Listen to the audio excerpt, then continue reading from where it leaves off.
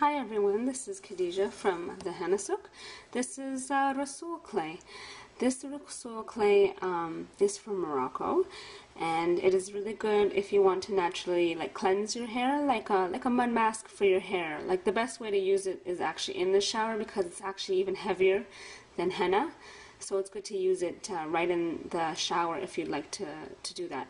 If you are using it for a facial or a body mask, you can also use it that way as well. And I usually do that in the shower personally because it doesn't strip the natural oils from your skin or your hair, so you can use it pretty much at least 2 to 3 times a week, if not sometimes daily if you're using it just to wash your face with it.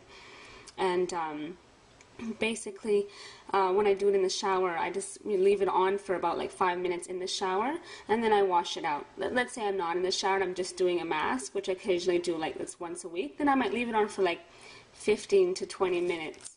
And I've even seen some people also even smile while they have the mask on, so that it keeps everything all nice and tight and stuff. Our manager Nadine used to do that as well. She usually does her mask that way, her whole natural treatment, and it's really nice though. And the Rhassoul clay is just really nice and muddy, and just the way it feels on the skin, it's just really, really nice, and it cleans really, really well. Especially even those who have acne, you can add a little bit of tea tree oil and you're good to go. Okay, so for time's sake today, I'm going to use hot water from the tap. You can use boiled hot water or filtered hot water. It's up to your preference. Even a herbal tea if you want to. Just make sure the liquid actually has to be very hot so that it absorbs. So this is the clay. Here is my tap. Get a little closer. Make sure it's nice and hot. Okay. And you can see, let's see, how much water I add. You only add enough water so it's right above the clay. You don't want to add too much, because if you add too much water, it'll be too runny. It's easier to start with water just at level of the clay, and then let it absorb it. As you can see, look how fast it absorbs the water. There it goes. See that water just absorbing, just disappearing? Yeah, let it absorb it, and it takes about maybe 3 to 5 minutes, just depending on how much you're mixing up, really. And let's put this back down and get a good look at the clay. So yeah, you basically just let that absorb it. There's a lot of sun over there. Excuse me. About to fall right into the mud. So basically this is how you mix it up and let that absorb it. Absorb all the hot water. You can add different oils, as I was mentioning: tea tree oil, lavender, black seed oil. There's so many different little oils that you can use. But remember, don't use too much oils, especially if it's essential oil, because you don't want to overdo it. You have to be careful and take care of your skin and not overdo it.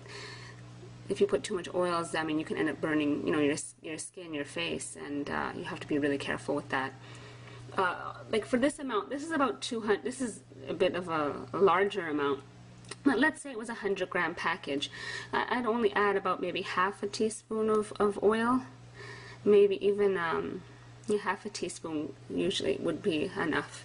As you can see, it practically absorbed all that water. It's still a little runny, but it's getting there. It's getting there. Just let it absorb a bit more, that water. I like to feel the temperature usually, just to make sure it's all nice and warm still. So as that absorbs it, you'll see that it becomes really a really nice mud. It's kind of really, really soft. Very, very soft. We'll just leave that for a minute, and we'll be back in a second. Alright, we're back, and as you can see, it is really, really, really muddy. Okay, this mud. So we turn it, and now at this point, you'll just really mix it up really well. Oh, look at that. It's really nice. But it is pretty thick. I mean, it is a bit too thick. So at this point, I probably would add a bit more water. Yeah, because it's too thick. Let's add some more water.